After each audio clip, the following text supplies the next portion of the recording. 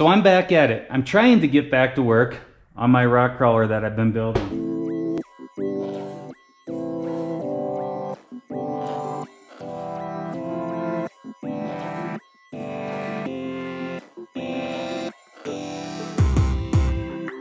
But we've been so busy lately. We've been out probably since mid-May using this one a lot, rock crawling a lot. Been getting lots of good content, a lot of good trails, covering some of the best trails in western Colorado, from Boulder Canyon to Hard Knocks to Ten Falls. And we've just been doing a lot of fun stuff. And in the meantime, I haven't even washed this off since the last time. We just got back from Carnage Canyon. So I gotta wash that off and then go through it and check everything. And through that little stretch, I had to replace a ring and pinion on that. Then before Ten Falls, I found I had a bad U-joint, and that's just rock crawling. It's constant maintenance. It's always checking to make sure you don't break down in a bad place. So I'm getting back to work on my rock crawler right here. Now the thing about this is I'm working on plumbing. So when I'm talking about plumbing, I'm talking about AN fittings. What's an AN fitting? Well, that's the expression you're gonna get if you go to your local parts store and tell them I need an AN 6 or 8 or whatever, because you're working on the plumbing of your vehicle. Unfortunately, the parts stores haven't gone there yet, but Summit Racing and Amazon and all those places, they have plenty to choose from. And where do I use AN fittings? I use like AN 3s or 4s for my brake lines. I use AN 6 fittings, which are basically like 3/8 inch hose type fittings for my transmission, for my fuel, and AN 8s or dash 8s, whatever you want to call it, AN or dash. Some people just call them dash. So basically I use dash 8 and on up for my steering. Except the high pressure side on the Rams, those use AN 6. So I use AN fittings for everything except the radiator on this one. I just couldn't fit them. It would have looked nice. It would have been a nice touch. But I like to use all the AN fittings. It just is a nice touch. It's nicer than hose clamps. Anybody who's used hose clamps and has brushed your hand by them and gotten cut by them, you want to curse hose clamps and never use a hose clamp again. Unfortunately, there's some places I still have to use hose clamps. But I try and use AN fittings everywhere I can. And AN fittings are just a nice fitting that threads on there. It's easily reusable to pull it off for serviceability.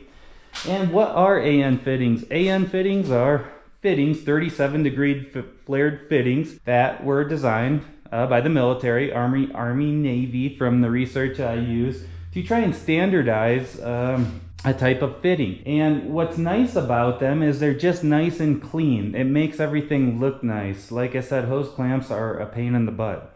And barbed fittings, if you ever use a barbed fitting with a hose clamp and try and pull it back off, it is a pain in the butt. So AN fittings just come off really quick. AN fittings, like anything else, you can spend as much as you want, but there are plenty of more affordable options for AN fittings. Like I said, from Summit Racing, CarTech, Jegs, Amazon, any of those places. And I like to order a lot and have a lot on hand. And for example, I've got a lot of AN or dash 6 fittings right here to choose from. Where I fell short is I need more dash 8 fittings. So what I'm doing in this example is I'm running as much as I can. I'm running my fuel system and I'm running my plumbing for my steering. And so I'm working on those systems right now, and what I do is I lay everything out to try and know what I still need, and then make a list and then order what I still need. So I'm starting with my steering system. So what I got is my power steering pump right here. I'm using PSC everything just to make it easier. And so PSC sends you almost everything you need. I always need to order a little bit more hose just so that I can install the hose where I like. So we got the power steering pump. That is going to go. I'm also running Hydro Boost too. So Hydro Boost makes your brakes stronger. So what I do is I go to PSC's website and then I look up their suggested hose routing for all of this, and that makes it easier. So the pressure side of the pump goes to the Hydro Boost right here, to the brakes. It goes through the Hydro Boost. Then it runs over to my rear steer valve, which is going to be right here. It goes through the rear steer valve. Now it runs over to my orbital valve, to my main steering valve. After that, it returns back as a lower pressure, it's not as high pressure anymore, through this cooler that I have right here, this fin tube cooler, and then back to the reservoir. Also, the Hydro Boost also has a return back to the reservoir as well. So the reservoir has two AN6 style fittings that I can use to just return back to the reservoir. So both the Hydro Boost and the orbital valve are returning back to the reservoir. So I'm laying all that out. Now, from the orbital valve, you have a left and a right for the ram.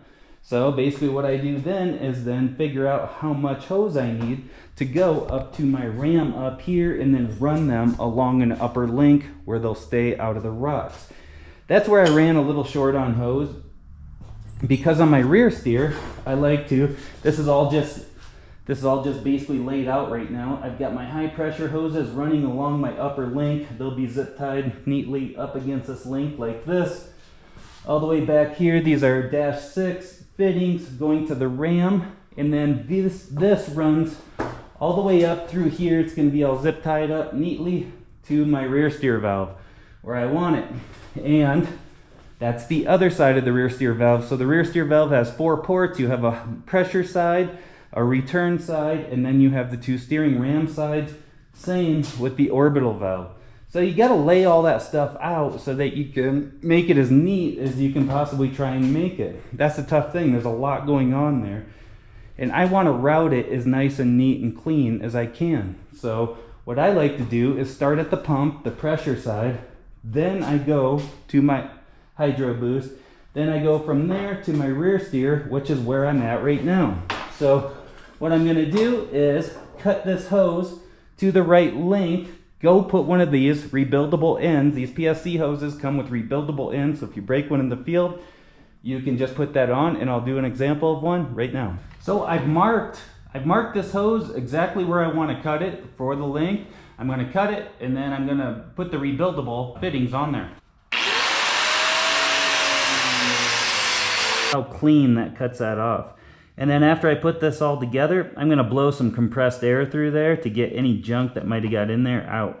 Right here is one of these rebuildable style fittings from these weatherhead fittings from PSC. And the first thing I do is unthread it, and then we add the outside piece. So this is just going to reverse thread on there. So you just reverse thread it. We can put it back in the vise, then reverse thread it right on there until we reverse thread it until we bottom out. And then they say you can put some oil on this end because this end's gonna thread in there. I've got this little grease that I use with other AN fittings. Seems to work, I don't know, about the same. So I put that in there. Then we're going to start threading this guy in there. So this is how it's gonna look. Basically this is threading right into there. This threads onto the hose, and then the rebuildable fitting threads in there, and it pinches the hose in there. These are really cool fittings. You break one when you're out wheeling or something, well, at least you have a chance to rebuild it out on the trail. So I thread this in there, and then I just use my wrench to keep putting it on there. It starts to get pretty tough towards the end, because this is a high pressure hose, so it's gonna see some pretty high PSI. You want it to be strong. All right, I bottomed it out all the way in there, so should be good. I'm gonna put this hose back in, see how it fits. So this hose will be zip tied kind of down through here, around here, and to the bottom of the rear steer valve. So right now, I was gonna give an example how I use AN6 style fittings for like my transmission cooler. So what I've got here is a fitting that I ordered from, it's got a little RTV on it. I've got some new ones coming. I'm just using these for fit up. So that when the new ones come, I already got the hoses set size. So anyway, I've got these little fittings. These are transmission adapter AN6 fittings. So what you do is you can order them from Amazon or Jigs or any of those places, and you just order them for a GM transmission. These are the same ones that fit in a 4L60. and a 4L60E that fit in a Turbo 400. So you can use the same one either way. So what I do is screw this into the transmission right here. They just thread in like that very easily. Then I have my AN6 to hose adapter. All right, so I've got my AN6 to hose adapter fitting. And what I'm gonna do is, I thread those in place, and then I get them about where I want them. And then what I'm gonna do, right there, what I'm going to do then is measure where they're going to go. And where they're going is to this fin tube cooler in the back. I've got a large for a transmission cooler. It's right behind my radiator. So the fan that's going to remove air from the radiator is also going to be blown across this fin tube. I just like that rather than having more fans.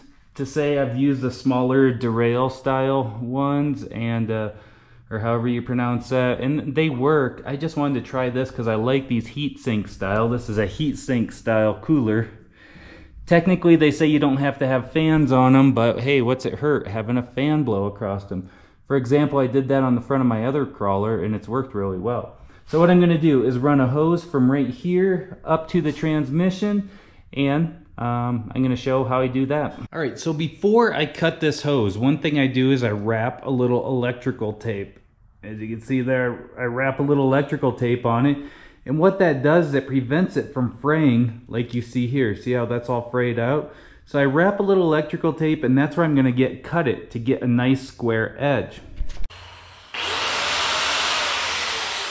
That's a nice square. There's a little fray right there, no big deal, but nice square edge. So next what I'm going to do is take this cap, and just like those front steering fittings, it's just going to thread on backwards. And I'm going to take a wrench and thread it on all the way till it bottoms out.